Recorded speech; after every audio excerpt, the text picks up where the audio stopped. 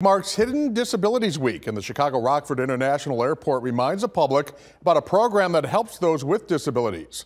RFD is part of the Hidden Disabilities Sunflower Program, which are for passengers who have a disability.